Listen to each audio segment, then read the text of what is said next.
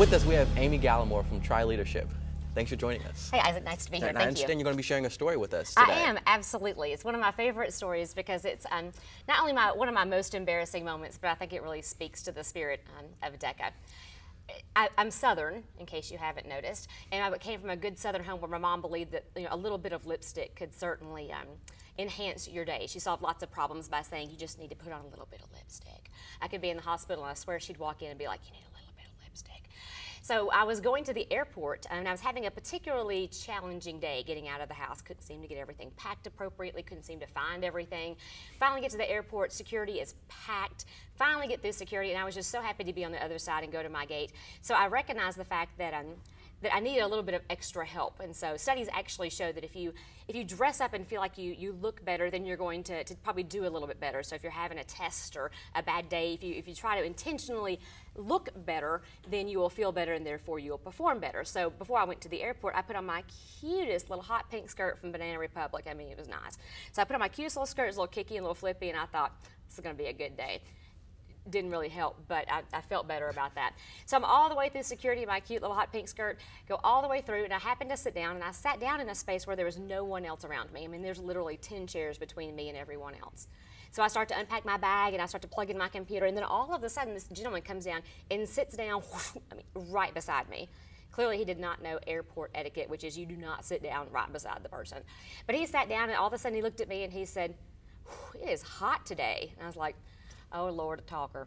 So I put all my stuff back in my suitcase knowing that he was going to start talking to me, and then he started to ask me questions, and he said, do you live here in Nashville? And I said, yes, I do. And I said, are you here visiting on work? And he had this really kind of amused look on his face, and he said, yeah, you could say that. And I was like, oh, awesome. So I started giving my hospitality spiel about Nashville, Tennessee, and how we have more guitars than people, and our love affair with moon pies, and all things deep fried on a stick, whatever it happened to be.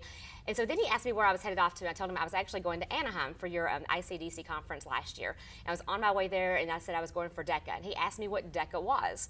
Well, all I need is the door to be open for these kinds of conversations. I mean, and I began to talk like a parrot with my foot hung. I mean, I was just la, la, la, la, la, talking about DECA. Because I really do feel that DECA is the premier student leadership organization that offers students the opportunity not only for their leadership skills, but also to enhance their skills in the marketing area.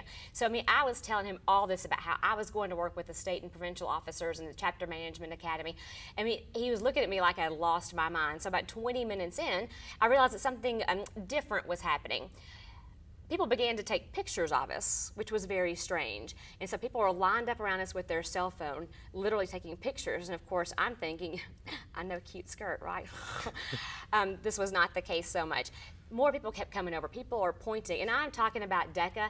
I'm telling everybody about DECA who will stand there and listen and where I'm headed off to.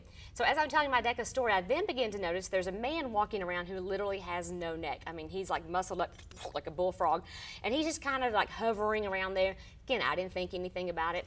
45 minutes pass of me telling my DECA story about my special experience and my involvement in the organization.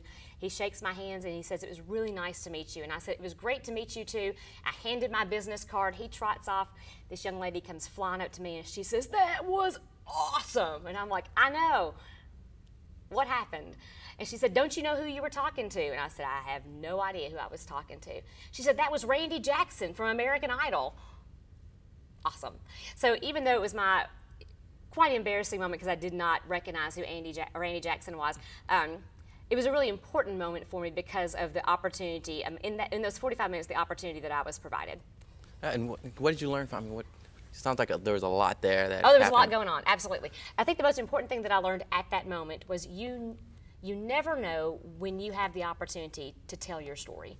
And I think that the experiences that you gain in DECA, whether it's the high school or whether it's collegiate division, the experiences that you gain, you certainly want to tell people about them because the more you can articulate them means the more that you understand what has happened. And DECA offers so many wonderful opportunities, whether again it's in leadership or to advance their careers in marketing through competition, through being a leader, or if people just want to be members. I think the great thing about DECA is that it offers every person in the organization a place and a part and a purpose, no matter where they want to be or should be or could be or need to be. Everybody is the hero of their own story, and you never know when you're going to get the opportunity to share that experience with somebody. And I think that's what really makes the difference for a lot of our members. And Oh, absolutely. It seems obviously made a difference with you. Absolutely, absolutely. I mean, I would have never, when he asked me where to go, if I had not had any past or previous experience with the DECA organization, I could have just said, well, I'm headed to Anaheim and been done with that conversation.